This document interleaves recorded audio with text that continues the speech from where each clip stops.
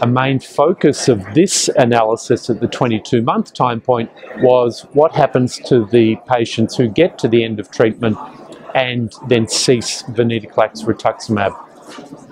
As mentioned, the median time off treatment is now 22 months, and for that cohort overall, the 24-month progression-free survival after cessation is 68%. So for the overall cohort, it's very good.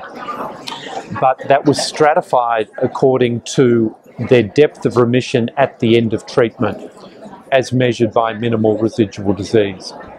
So of the 130 who got to that 2-year time point, there were 14 patients who had high-level MRD, above 1% at that time point.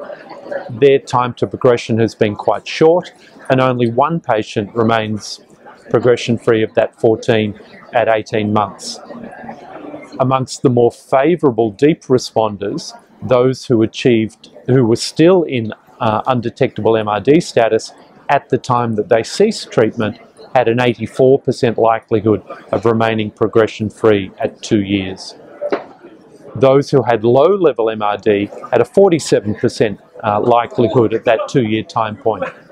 So for the cohort overall, the progression-free survival is quite favourable, particularly those who are undetectable MRD, but even those who had low-level MRD positivity, their time off treatment on average has been longer than their time on treatment.